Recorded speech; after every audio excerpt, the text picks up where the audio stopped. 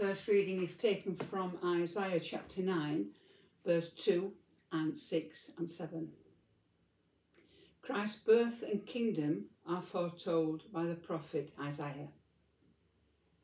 The people who walked in darkness have seen a great light. Those who lived in a land of deep darkness, on them light has shined. For a child has been born for us, a son given to us. Authority rests upon his shoulders, and he is named Wonderful Counselor, Mighty God, Everlasting Father, Prince of Peace. His authority shall grow continually, and there shall be endless peace for the throne of David and his kingdom.